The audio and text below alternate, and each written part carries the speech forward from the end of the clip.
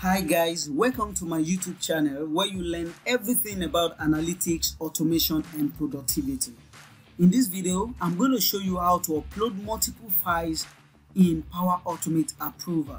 To do this, I have created a mixture form that can take multiple file upload, just a single question, and I'm just going to start creating the flow right here. Okay, let's get started by creating automated cloud flow. I'm going to call this multiple file upload.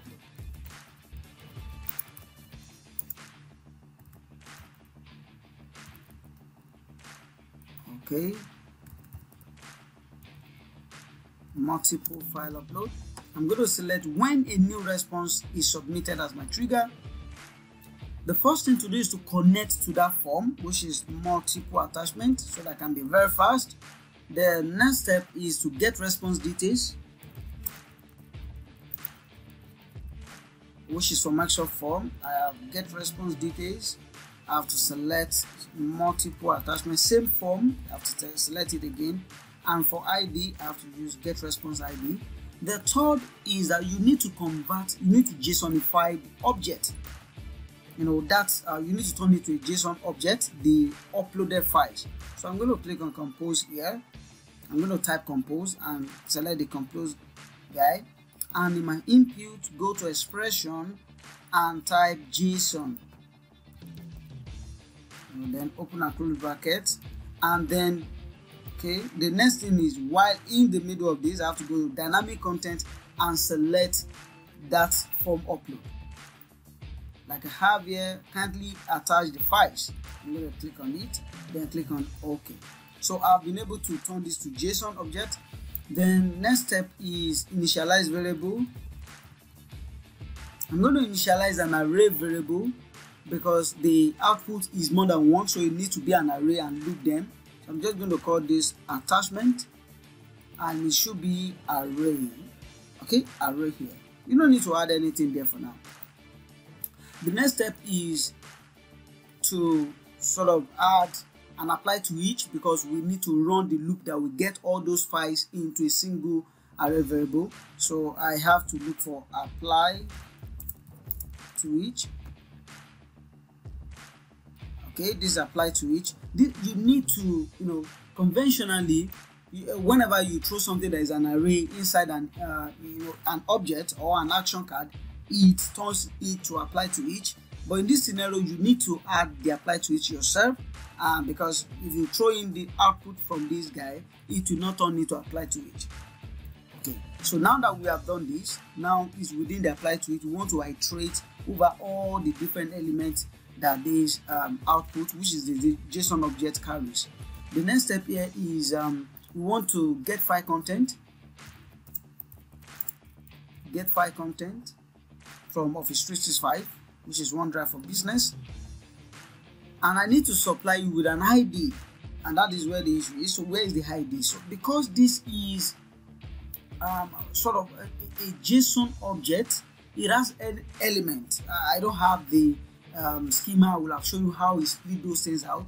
Part of the metadata that the Microsoft form submit is the ID, and we have to iterate for all of them.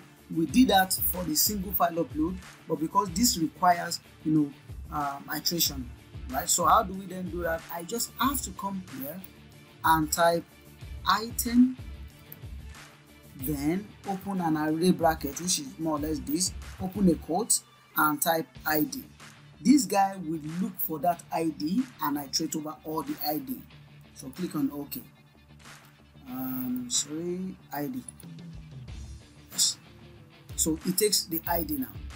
The next step is append array, because we're getting the object for every ID, and append to array. Append to array. Remember, we already have our array declared here, initialize variable. We want to add all of them together now. Append to array variable. And the name of the variable is actually attachment, and you have to write a sort of array schema by having this guy here and close the brackets. Then there are two major objects that we need, or two major variables. Number one is the name, so I'm going to type name, and the second one is the content. All right, so for name, I have to come back here to my expression and type similar thing, item, then use my array bracket with quote, single quote, and put name. This will also go back and get the name that comes with those files. Click on it again, it should insert it. This is the name. Then for content, you need to put a comma after the name. Then for content, just select get file, this file content. All right, so we've been able to do that right here. And then the next step is my approver. Approver, start and wait for an approver. Then what approval type or whatsoever type, I'm going to select approve or reject. Then what is the title? New, let's call this new approval request. Assign to, I'm going to assign that to the email of the person that fills the form for a case study. Responders email. And right here the details, let's just kindly find the attached document for your attention. Then show advanced option. This is where you'll be able to attach, because it's not just one, so you have to turn this to array by clicking on this T button here. And now list of attachment. Now I can just throw in this guy variable from variables, which is the attachment, put it in, then I'm going to click on save. All right, so let's try that. First, let's look at the flow again. When a new response is submitted, try to get triggered, then get the responses there. Use this compose to JSONify that feed where you can attach multiple uploads. You only need it for that feed, then initialize an array variable that will collect all the items there. Then create this loop yourself, apply to each, where you put the output from this compose, then get file content. And remember the trick here, using by typing in expression, item, open and close bracket, or array bracket, and then ID. And for appending to that variable, that array schema, the bracket here, pay attention to this, the name feed, use the same logic here for name.